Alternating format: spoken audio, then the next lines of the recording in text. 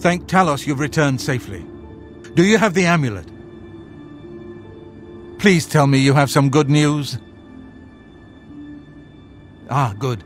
You should take that to Martin right away. He'll be in the Great Hall reading.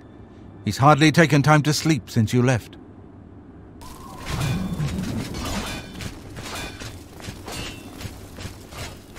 Good evening, Mom.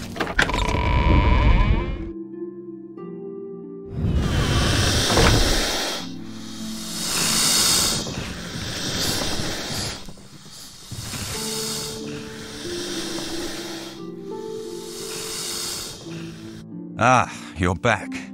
I told Joffrey not to worry. I can see you've had bad news. You didn't recover the amulet, did you?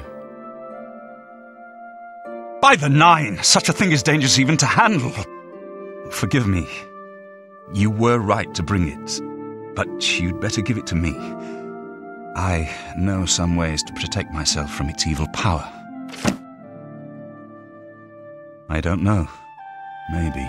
I suspect that the secret of how to open a portal to Cameron's paradise lies within these pages. But I will need time. Tampering with dark secrets, even just reading them, can be very dangerous. I'll have to proceed carefully.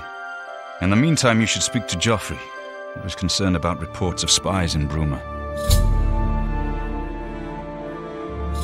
I put aside the dark arts when I became a priest.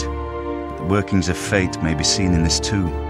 The gods can turn anything to good, or so I piously told those who came to see me for advice. Perhaps I may yet come to believe it myself. This evil book was written by Mehrunes Dagon himself, and given by him to Manca Cameron. I believe Manca Cameron used it to create his paradise. It should give us the means to open a gate there ourselves. I will continue studying it. It is now clear to me that the only way to stop the Oblivion invasion is to relight the Dragonfires. Emperor, Amulet, and Dragonfire. With these divine gifts, the Daedra of Oblivion have been kept at bay for thousands of years. While the Dragonfires burned, the divine barriers kept the Daedra from making more than fleeting visits to our world. But the Dragonfires can only be relit by an heir of the Septim blood, wielding the Amulet of Kings. This was the essence of Manca Cameron's plot. He was undone only by the merest chance. But his complete victory remains perilously close. We must recover the Amulet of Kings and relight the Dragonfires before it is too late to stem Dagon's invasion.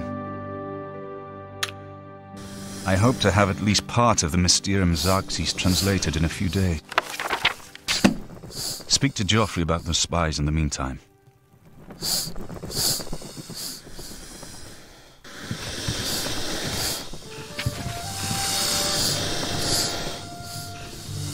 I wish I could have helped you deal with the rest of those Mythic Dawn bastards, but it seems you did all right on your own.